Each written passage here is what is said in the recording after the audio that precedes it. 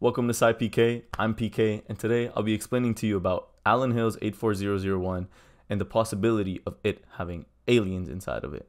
Aliens. Aliens. Huh? Aliens. Oh my... Aliens? Today is the first instance of what I'm calling Science Saturdays, where I'll be explaining all sorts of cool stuff in the STEM world to you. In December 1984, a team of meteorite hunters from the Antarctic Search for Meteorites program, ANTSMET for short, found something in Allen Hills, Antarctica. It was an igneous rock, meaning it was formed by the cooling of molten lava, but it was surrounded by black glass, also known as the fusion crust that is formed on meteorites upon burning through the Earth's atmosphere. What initially excited the team the most was its seemingly green inside, though it later turned out to be gray. They named the sample ALH 84001. Through examination, it was determined that the meteor was formed about 4.5 billion years ago. The best estimated landing in Antarctica about 13,000 years ago. We know ALH 84001 and at least 11 other meteorites are from Mars because they contain traces of gas that is exactly like the atmosphere of Mars. Roughly 16 million years ago, a meteor impact on Mars from an asteroid about 1/2 to 2 kilometers wide blasted ALH 84001 into space.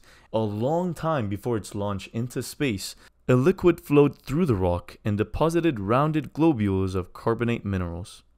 In 1996, a team of researchers led by NASA scientists, including lead author David S. McKay, used electron microscopy to analyze these deposits and announced that they may contain trace evidence of life. I participated in the NASA Lucy Student Pipeline Accelerator and Competency Enablers Mission Concept Academy, or LaSpace MCA for short. And you can be too.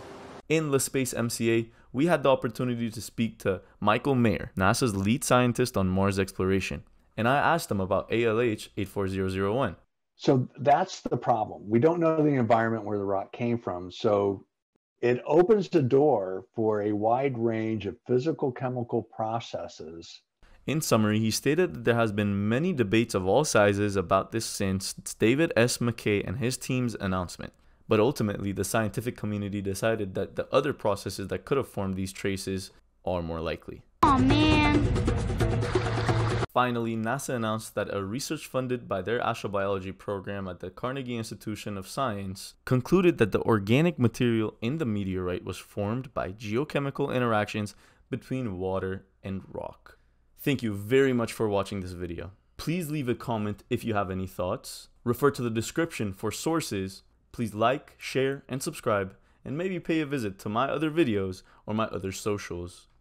If you see that I'm live on Twitch or Kick, drop in and pay me a visit and talk to me live. Thanks for watching.